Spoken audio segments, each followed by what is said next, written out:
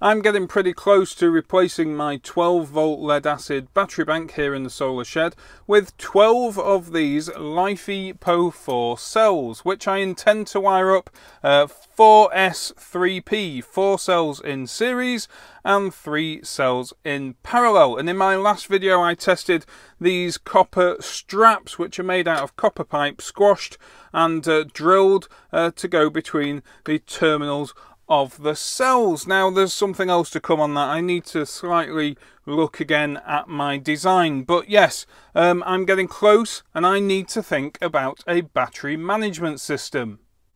So it's time for me to take a look at Stuart Pittaway's DiyBMS version 4. Now I've been running version 3 of Stuart's DiyBMS on the wall of the shed for quite some time now, and here it is on my 7S20p lithium ion 18650 pack, which is nominally about 24 volts. And you can see it's working away. This cell is obviously a little bit higher than its counterparts. It's gone into bypass mode. These cells have had a reasonable charge today. So yeah, the hardware has changed a fair bit. So I'm going to take one of these modules down, bring it to the bench, and we can look at the differences. Now I've managed to find a blank PCB for version 3, and that probably gives us a better comparison, but straight off the bat you can see, well, version 4 is significantly smaller than version 3, and that's probably mainly due to the removal of the 10 watt ceramic resistor, which takes up at least a third of the version 3 board. But Stuart has allowed options. You can either populate these large surface mount resistor pads here and create a load resistor, or there are still through hole holes here so that you can put a 5 watt ceramic resistor in place of the 10 watt, and that's allowed him to save quite a bit of space. But also he's using 0805 resistors and capacitors. I think it was 1206 before, and probably his PCB design has got a little bit better, and these are all fairly neatly in rows, and this is quite a compact little PCB. Gone has the ATtiny 85, and it's been replaced with an ATtiny 841, and straight away you can see that the 841 has more pins, so that means Stuart has been able to implement a few more features. So for example, Stuart's been able to take 2 temperature readings in the ATtiny 841, one for the PCB itself and the other for the cell that it is connected to. The Tiny 841 is also powered directly from the cell it is connected to without the need for any sort of regulator like on version 3, and that helps save a lot of power, as does removing the Adam 1250 I2C isolation chip and replacing that with a simple opto isolator and just using serial communication. So actually now each one of these modules on the version 4 uses less than 1 milliamp, whereas previously on version 3 it was sort of 10, 11, 12 milliamps. So that's a huge saving. And of course, removing the Adam and the converter there has reduced the cost of each module as well for the DiyBMS. So Stuart's done a really good job. So without further ado, I'm going to dig out the components and, well, build up one of these modules. I haven't got a solder stencil for this, so it's down to the syringe and a bit of manual application. Let's start. Too much already.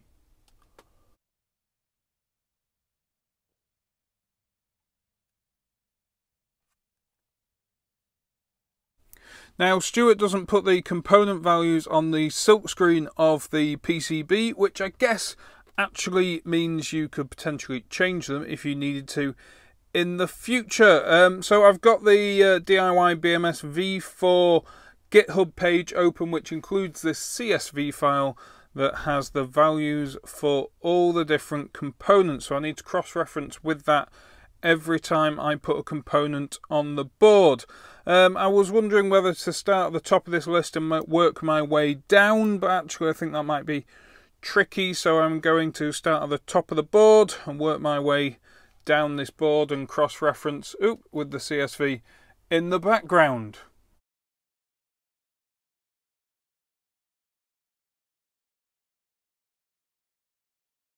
Second component in, the red LED, I'm consulting the schematic to work out which way. This is D3, the red LED, and the cathode needs to point towards the resistor.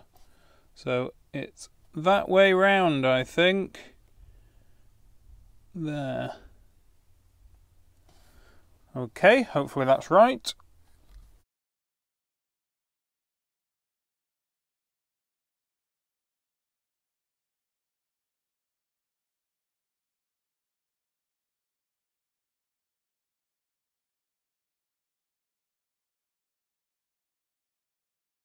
So this is the main Mosfet Q1, which is an IRL, what is it? An IRL ML6244, and I think it's N channel, isn't it?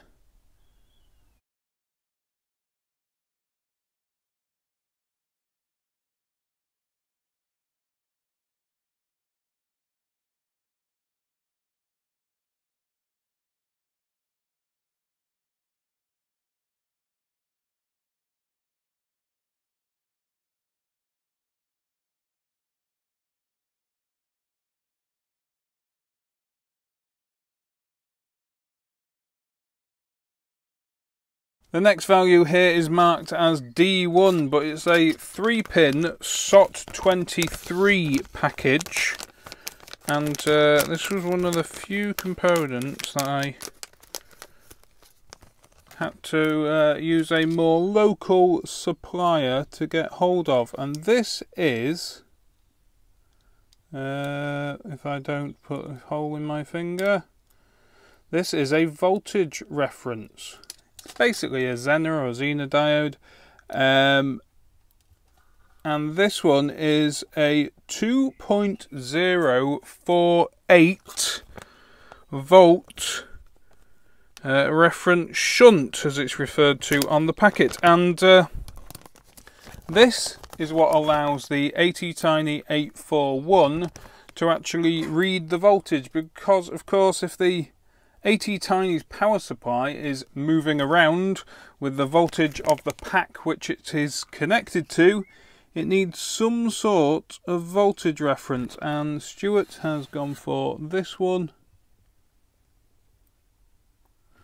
which is the LM4040 BIM3.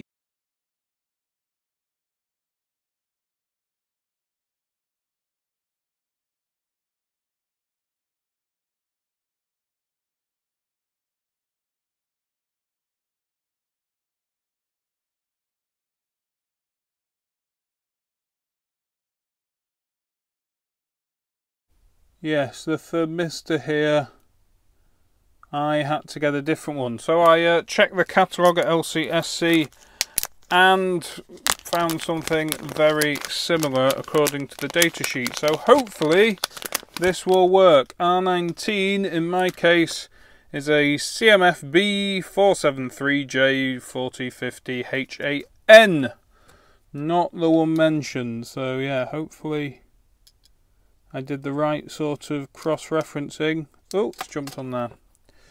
Almost into position, it has to be said.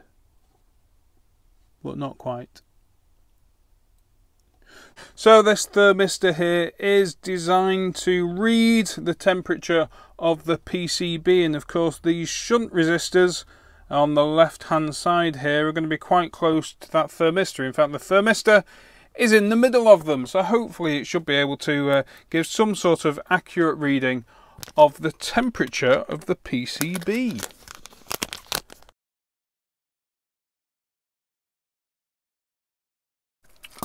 Before I get to the last few components, I'm going to put the shunt resistors on here. So these are 2.2 ohm and there are 8 of them, and they're already flying all over the place despite being the largest component I've fitted so far. So 8 of them, so there are 4 in series giving 8.8 ohms if my maths is correct, and 2 of those sets are in parallel. So I guess it's a 4 in series, 2 in parallel resistor set, which then your 8.8 ohms comes down to 4.4 ohms. Now that, happily, 4.4 ohms gives about 1 amp using Ohm's law discharge when you're using lithium ion cells, which of course charge up to about 4.2 volts. So if you've got a 4.4 ohm resistor across a 4.2 volt supply, you're gonna use about 1 amp, aren't you? A little bit less. So due to the fact that this is going to go on my LiFePO4 cells, that means it's going to discharge at less than 1 amp with these resistors, which I think should be fine because my LiFePO4 cells all seem very, very even and have a very similar capacity. So I'm hoping that this little BMS system, the DiyBMS, will be less about the balancing and more about the monitoring. Yeah, look at those, looking pretty good, I think. And the AT tinies, I think we'll go for the other end of this packet. The AT tiny 841 chip. I'll put that back in my box rather than over the other side. And there will be a pin 1 marker. Yes, there's a slight little dimple now on the top left, and there's a big old 1 here, isn't there? So I'm guessing that's your pin 1 marker. And that seems to be sat in roughly the right place. Only 3 more components, R2, D2 and R23. R2 is a 1K.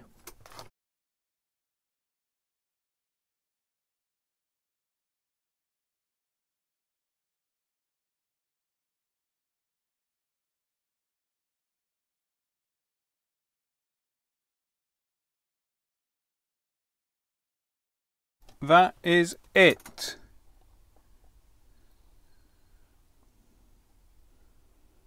Yeah, I think that is it for surface mount components. Right, okay, oven time.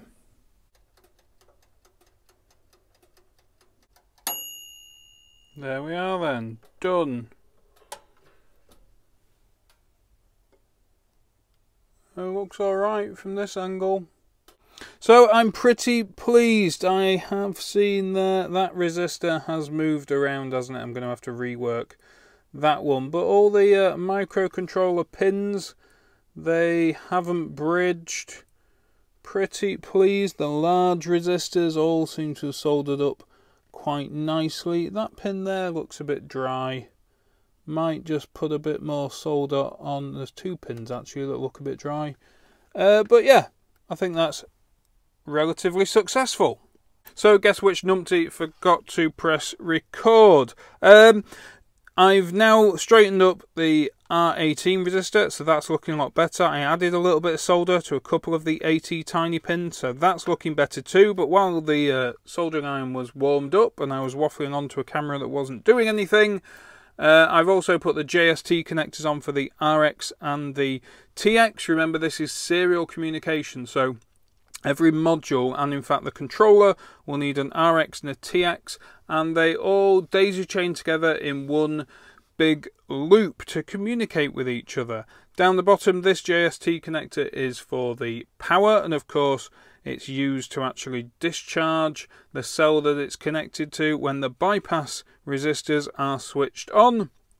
There's an ISP header which I've also soldered in, and the 5 points here, 2.54mm pin header for the external sensor, which actually I haven't thought about. I need to look at that and see which external sensor Stuart has suggested.